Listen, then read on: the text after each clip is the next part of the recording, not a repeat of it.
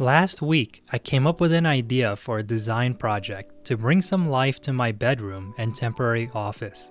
Hey there, I'm Tim Ung, and in this video, I'm going to show you my process of designing and making a DIY corner shelf for succulent plants. I start by measuring the corner to get an idea of what constraints will guide this project. I'm limited to roughly 13 inches in one direction and about 36 inches in the other. Another set of constraints is the maximum size my Glowforge laser cutter can cut, which is roughly 19 inches wide by 11 inches long. The maximum thickness of plywood that I can cut is 1/4 inch. To design this DIY corner shelf, I start by using the wood shelf and coat rack's 3D model as a base. This helps me reference any design details that I want to replicate with this new design project. For every design project, the process of drawing each piece is the same. I start with a line and create the overall shape of the primary component of the project. In this case, it's the shelf, which is 10.5 inches square. I add finger joints around the perimeter by copying the joints from my other projects, and I delete or trim excessive lines. Then, I move on to designing the side panels. For this project, there will be one on each side, which comes out to 4 panels. I decided to make each shelf roughly 3.25 inches tall, so I could fasten the top and bottom of the side panels into drywall anchors in my wall. To join the shelf into the side panels, I copy the slots from my previous projects and center them in the side panels. I add finger joints to the ends of the side panels so that they can overlap and join at the corners. I also add round cutouts where the fasteners will be located on 2 of the side panels.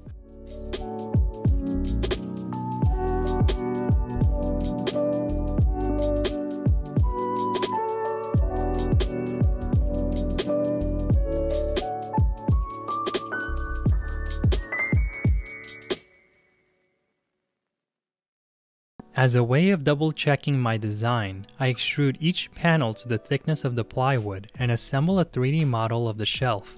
By creating a 3D model of all my projects, I get a better understanding of how every piece comes together, and I can catch any errors now before the pieces are cut. Now, it's time to apply a protective paper masking tape to the surface of the 1/4 inch plywood that I'm using for this project. I'll be using a mix of cherry and mahogany plywood that I have left over from previous projects. This protects the surface from any burns during the laser cutting process. I load the plywood into my Glowforge laser cutter and begin the magical process of cutting every piece.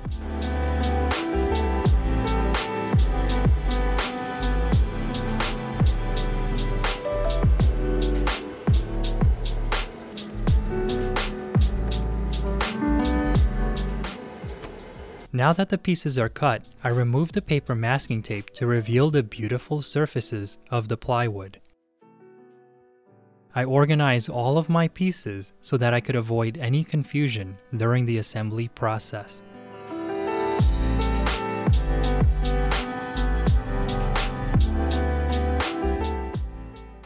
Instead of wood glue, I decided to use a super glue called MaxiCure from a company called Bob Smith Industries.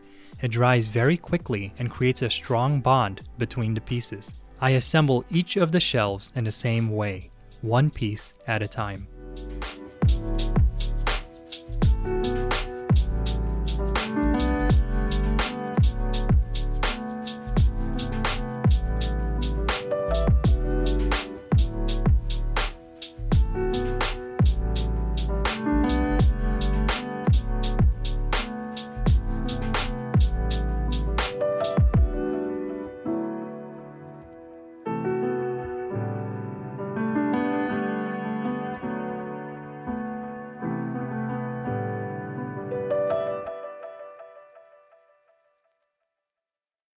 When all shelves are assembled, I apply Odie's oil, which is a natural oil finish, onto the surface of the plywood to reveal the beautiful textures in the wood and to provide a protective, sealed finish.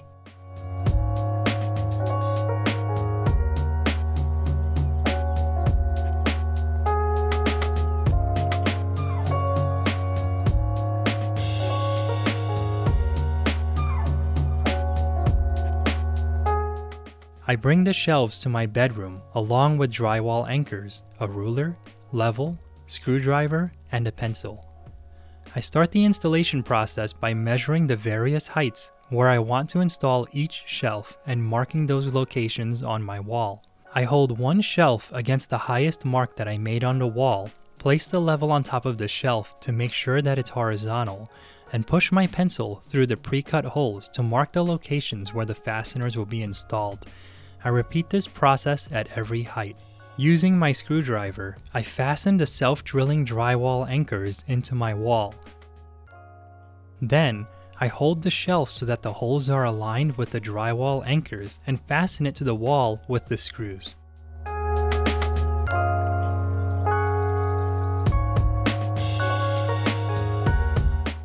With the shelves installed, I bring my new plants to my backyard with some fresh soil mix. I've never actually planted anything before, but I'm excited to learn. I fill each ceramic pot with the fresh soil and carefully transplant each plant into them. I gently tuck the plants in and press down on the soil to firm it up.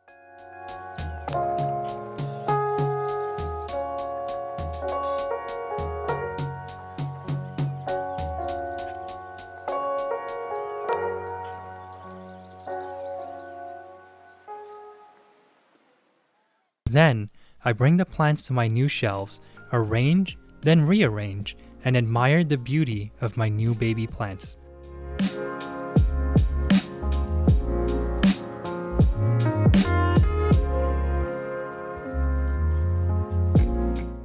Now, I can take a break during my workday or turn over when I'm laying in bed and admire the succulent plants. They serve as a reminder that no matter how my days go, good or bad, there's something depending on me to take care of it so I can continue to grow and flourish. If you enjoyed this video, make sure you like, comment, and subscribe to my channel. Until next time, I'm Tim Ung, and this is Ung Studio. Thank you for joining me today, and I'll see you again next week.